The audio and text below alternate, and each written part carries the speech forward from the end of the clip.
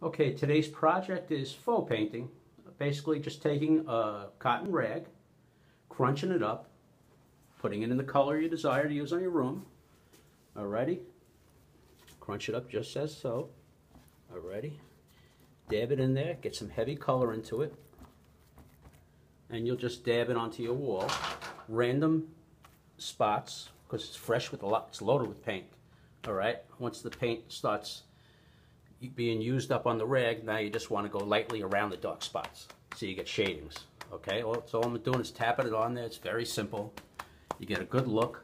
The trick is probably use maybe 3 different colors or shades of, so I'm using black. I'll go over this with a dirty white, a little gray in it, just a little bit. All right, maybe top it off with even a less of a gray color. Alrighty, so far this is just all one color. It's black. Alrighty. So again, you just dab it in,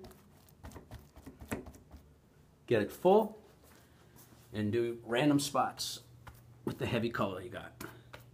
Okay, now it's wearing off, and you just want to go lightly and fill in around the deep spots you have.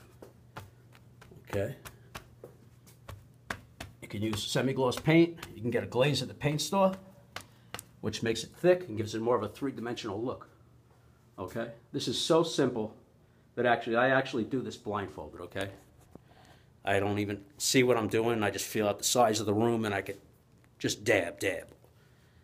Works out good.